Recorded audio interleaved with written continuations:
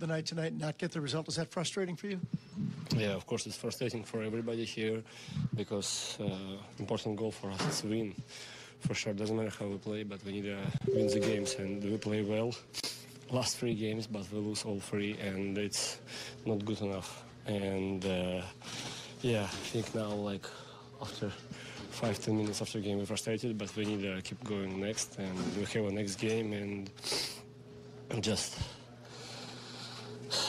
heads up and look in the future. Yeah. Adam Fantilli joined your line tonight. How do you feel like that worked? You guys got a lot of ice time tonight.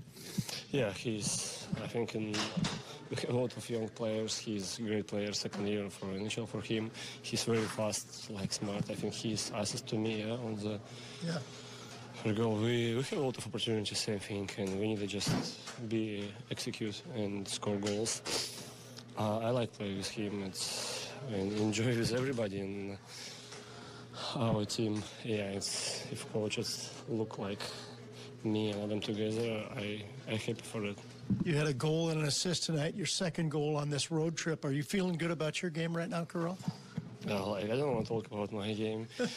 Same thing. If I start talking about my game, I start to play bad. Yeah. And we need to think about team game, and we need to win the games. I think it's only one goal for us. Get him in Seattle. Thanks for the time. Yeah, thank you so much, guys. Appreciate it.